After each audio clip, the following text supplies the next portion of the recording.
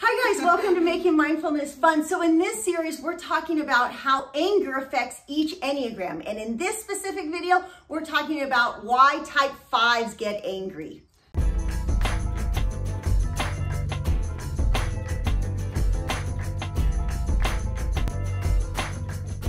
So if this is your first time to our channel, here at Making Mindfulness Fun, we help you on your journey to higher consciousness so you can experience more joy, love, and emotional liberation.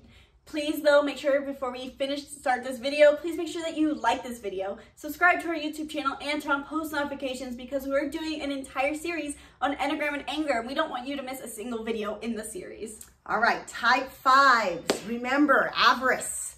You're a little bit greedy with your time and your energy, and you don't like people, invading that space. So it's really important for type 5s, one, to catch that, to notice, am I getting angry because I wanted to finish this project before I moved on to helping somebody else? I know for my son who's a type 5, he is so caring, so giving, but when he does get angry, it's because he had an expectation in his mind that either one, he didn't hold himself accountable to with his schedule, or two, that he didn't communicate to me or whoever's asking something of him. He's so great at giving, but he wants to be able to feel in control of when he's giving and how much he's giving. Yeah, and I think a big one for type 5s is that they are very factual driven, they're very analytical, and they use these to the best of their abilities, and they have a true appreciation for the facts. And sometimes people don't really feel the same way, to be honest. And so they'll be like, dude, I found all this information for you on this thing, and I'm so proud of myself for giving it to you. And they're like, okay, cool, bye. And then that can be very upsetting to them, but they're like, I worked really hard on that. I really worked hard on that information, and it wasn't appreciated. So noticing our expectation when we're going with other people, okay, what do I expect from this person after I give in my way to them, and how can I make this more self-fulfilling? Yeah, and so I think the anger a lot of times comes from that sense of you invaded my time and my energy, because type 5s really care a lot about those two things, but they do have to remember that their growth is to kind of step into that heart chakra openness and givingness. So like you said, set a boundary of I'm willing to give this, I'm willing to not give this.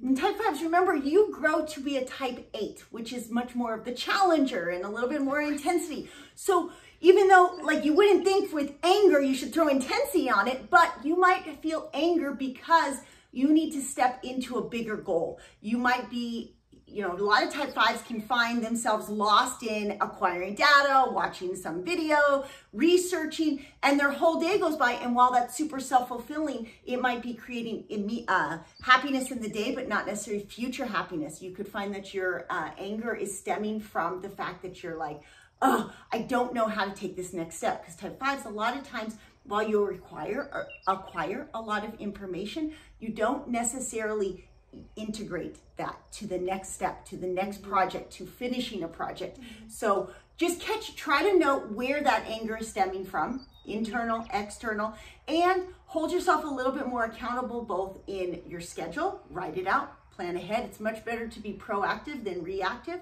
And last, maybe you can allow a little bit more flex in your day, maybe a little more fun. It doesn't have to always be so systematic. Yeah, and last thing too is especially noticing where that anger comes from. The last thing that I think will help the most is that, like we talked about in the previous videos, type 1's in the anger triad.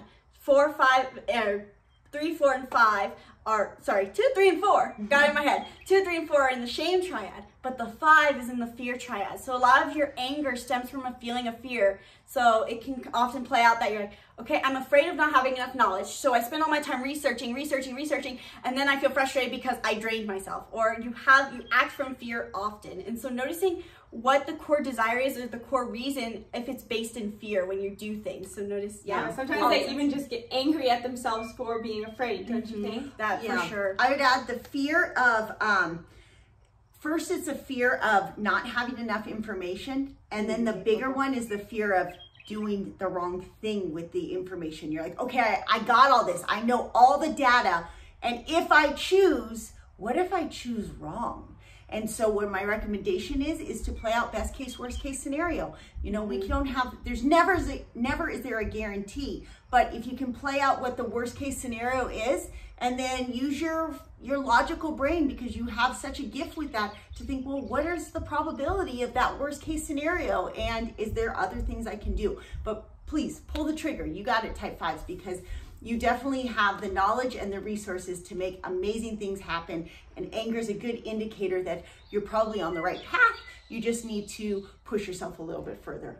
So please leave a comment below if you are a type 5 and this video resonates. And if you know a type 5 in your life, share this video with them, because I guarantee it'll help them a lot. And stay tuned for our type 6 Enneagram and anger video.